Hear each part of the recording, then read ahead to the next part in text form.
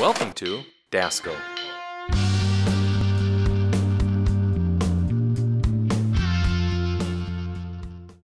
Hi, my name is Josie. I'm the graphics lead at Dasco Label, and today I'm going to show you how I went about designing a beer bottle label.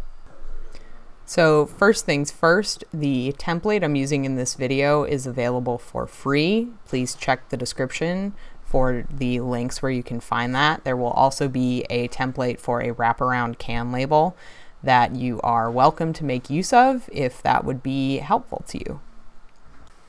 So if you're designing a label, particularly if you're going to do an illustrated label as seen here, what I would recommend is doing the illustration in a separate program.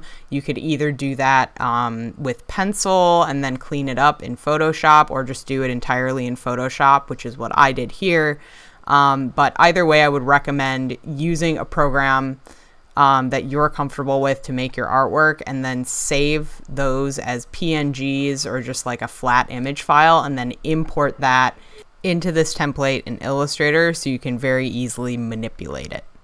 You will notice that I left the back label completely blank right now. That's because I'm planning on putting the text elements for that area in there with Illustrator, so I'll be designing that in this program instead of importing it like I did with the artwork.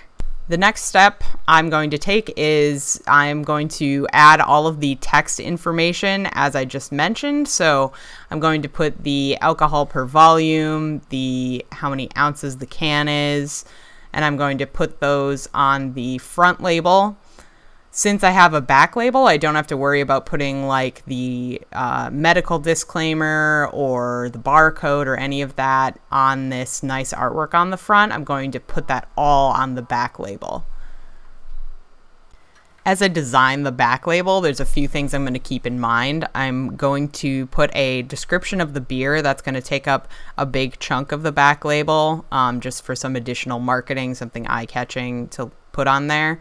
And then I'm also going to be putting the barcode, information about recycling, the information about the brewery and where the brewery is located, as well as the Surgeon General's warning that's a requirement to put on any alcoholic beverage in the United States. So you can see me putting together all of those elements here.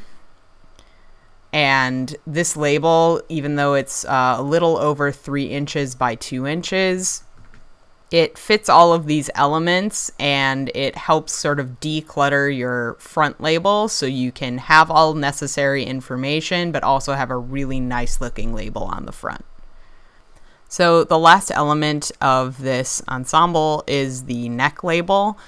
In this template, there is a top layer that has the die line for the neck label. This die line is based on our own measurements, so you'll want to talk to your label provider and get the exact die size.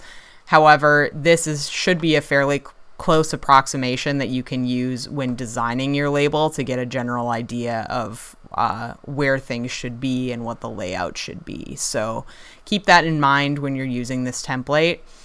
In order to save the image so that die line does not show up, all you'll need to do is click on the little eye next to the top layer, layer 1, and that will render that die line invisible. So when you save it and export it as a high quality PNG, then everything will look really nice and clean, and you'll be ready to print.